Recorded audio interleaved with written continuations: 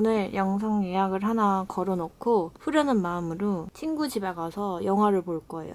제가 며칠 전에 DP를 보고 구교환 씨한테 빠져가지고 모가디슈도 보고 지금 반도를 보려고 하거든요. 되게 좀비물이라면서요. 무서우니까 친구 집 가서 같이 보려고요. 영화 볼 거니까 참고하는 게. 요즘 너무 브이로그를 많이 안 찍은 것 같아갖고 새 카메라로 찍어보려고요. 아주 모범생 같은걸? 팝콘도 챙겨야 돼. 저희 집에 팝콘이 아주 많거든요. 친구 집에 그냥 5개 정도 갖다 놔야겠다. 팝콘랜드 팝콘. 근데 이거 유통기한이 괜찮나? 유통기한이 지났네. 얘는 버려야겠다. 제 우산 너무 귀엽죠? 이거 펼치면 더 귀여운데? 코행스들이 이렇게 그려져 있어요. So cute.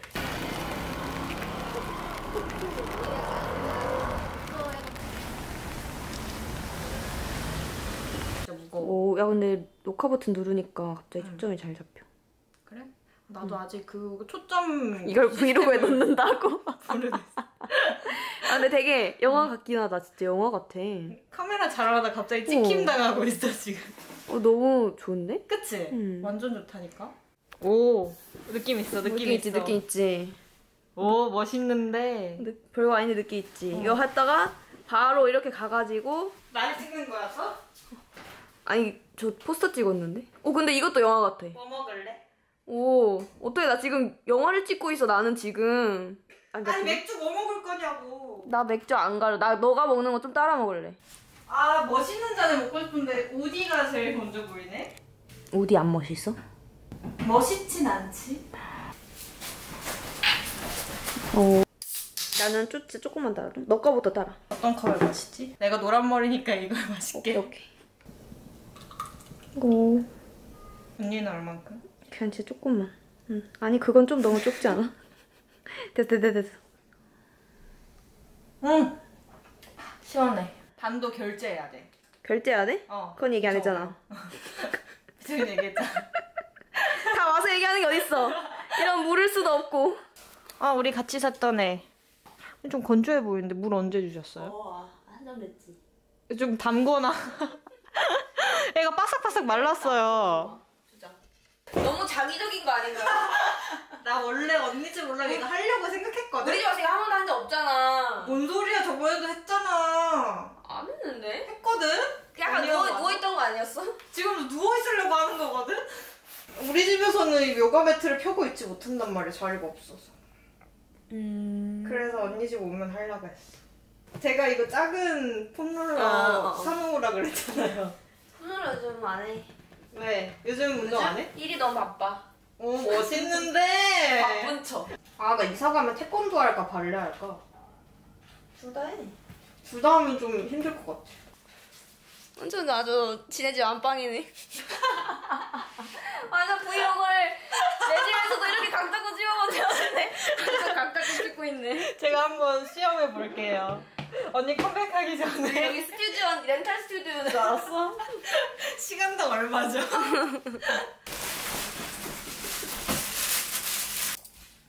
맛있겠다.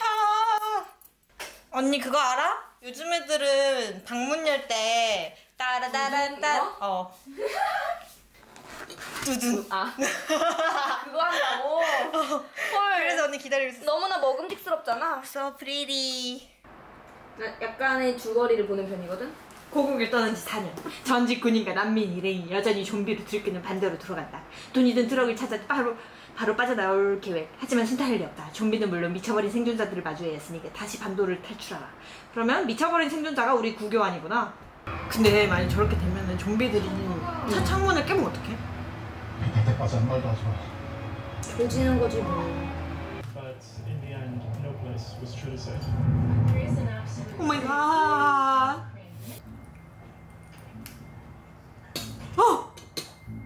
오 마이 갓. 시작됐다.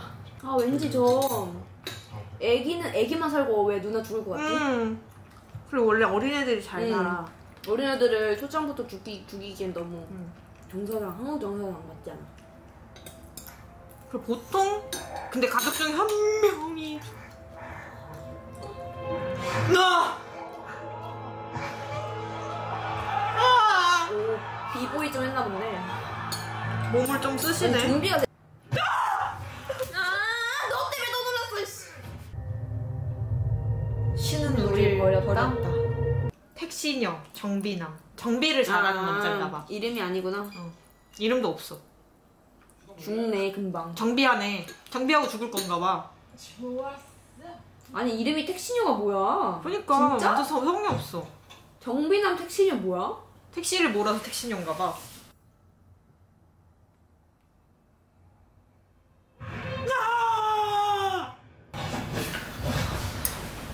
기억나 사실이야 이거. 갑자기 하는 거 아니야? 빨리 끌어내. 뭔 소리야?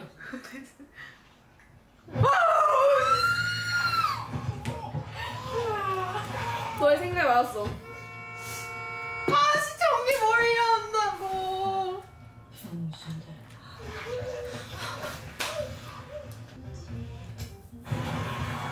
튀어나와. 이래서 일종을 따야 되나봐. 와. 근데 차가 좋나봐. 근데 저 상황에서 기름은 어떡해? 응? 기름은 어떡해? 많이 무서웠죠. 기름은 뭐 주유소 다 있지 않을까? 털겠지 그거. 구경은 언제 나와?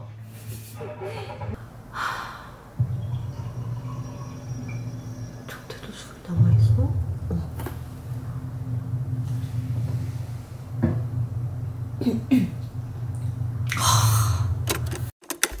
조명 색깔이 왜 이래? 마음에 안 들어.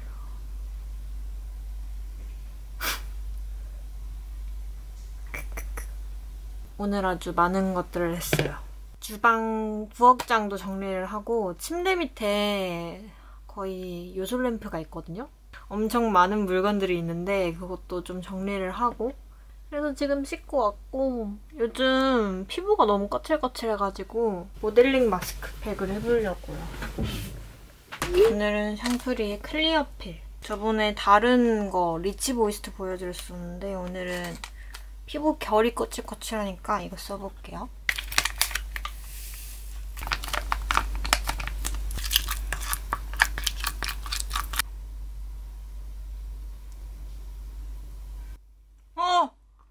입술이 더했어. 이거 약간 그거 같은데? 그 센과 치히로의 행방불명에서 그 오물괴물. 됐어?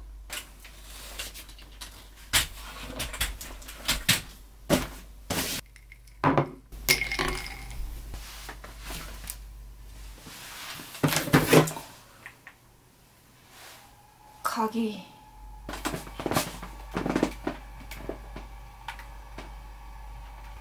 제가 요즘 빠져있는 게 있어요. 슈퍼밴 내설입니다. 얘네가 같은 팀이야? 요즘 최애 프로그램 슈퍼밴. 근데 절대 본방으로는 안 챙겨보고 이렇게 클립으로 봐요. 무대만. 내 픽 다 모였네?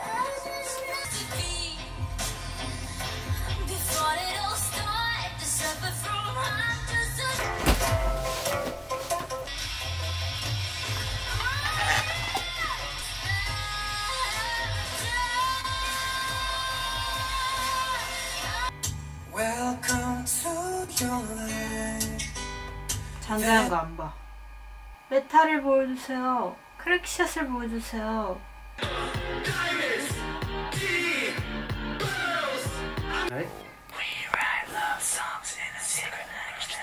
아니 여러분, 제가 스토리에 스타우브 솥밥을 사고 싶다고 이렇게 올렸는데 난 이렇게 많은 사람이 사라고 할 줄 몰랐어.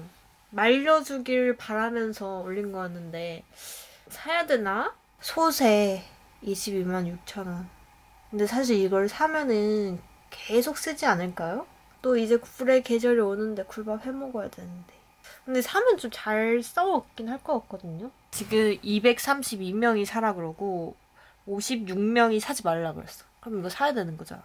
나 산다. 지금 오늘은 무슨 페스티벌 행사하더라고요. 이럴 때 사야지, 그치? 샀어. 빨리 왔으면 좋겠다.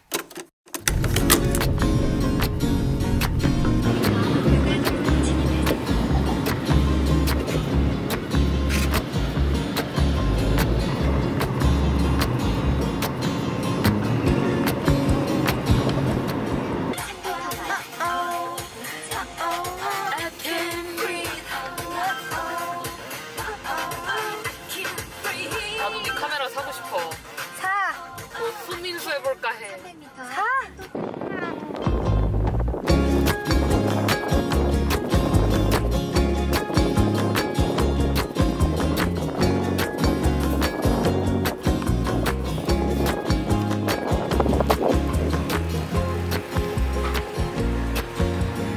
너무 예뻐.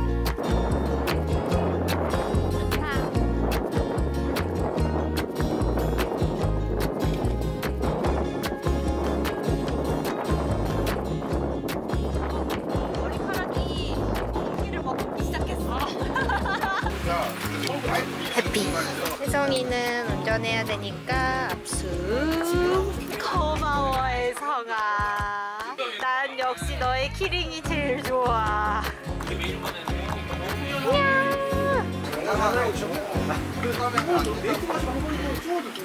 예쁘다.